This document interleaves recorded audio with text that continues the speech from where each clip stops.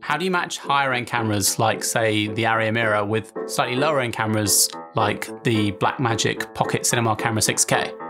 Hi guys and girls, my name's Scott Peters, a director and cinematographer based in London, England. And if you haven't yet subscribed to the channel, well, you could consider it. Just before the Christmas break of 2019, my friends over at Dad Bod Films asked me if I'd like to come on as a cinematographer on a shoot they were producing for Under Armour with world heavyweight champion Anthony Joshua.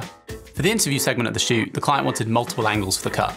The budget for kit was okay, but not enormous. So whilst we could afford to rent the slightly cheaper out of the Alexa family Amira, we couldn't afford to rent 3 of them. So for the B&C camera, I opted to go for the slightly cheaper Blackmagic Pocket Cinema Camera 6K. There are a few different decisions I made in order to try and get the image out of the cameras we were using feeling consistent in the cut.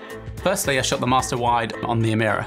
I think it may have been on either a 24mm or a 35mm, but it was definitely on a Canon Cine Prime. Then we used a 50mm on the B cam and something wild like a 135mm on the C cam, thinking that the increase in the bokeh that we'd be getting, or bokeh, which I learned earlier this year is how it should be pronounced, don't see that catching on anytime soon. I thought the increase in the bokeh that would come from shooting on longer focal lengths on the B&C camera would help to distract from the difference in the images we were getting. Some might say I'm talking out my arse, but that was my thought process and I think it worked. Secondly, I made sure that all 3 of the cameras had the same Hollywood Blackmagic filters in front of the lens, using a higher strength for the widest, a strength 2, then a strength 1 on the 50mm, and lastly a half on the 135mm. This made sense to me. The less depth and crazy bokeh, or bokeh, that we were getting in amongst the blasting of the haze, the more filtration we'd need to make it feel consistent.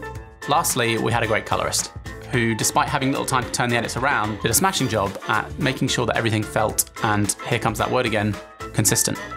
I haven't got any scientific knowledge to back up why this works, but this is what I did, and I think if you take a look at the final rushes, you'll find it quite hard to differentiate what camera was what, if I hadn't already told you. I hope you found this video helpful. If you enjoyed what you learnt, saw, then give the video a like. It really helps it to reach others. I'm posting a new video every week, so if you still haven't yet, make sure to subscribe for more semi-helpful tips and interesting insider industry knowledge.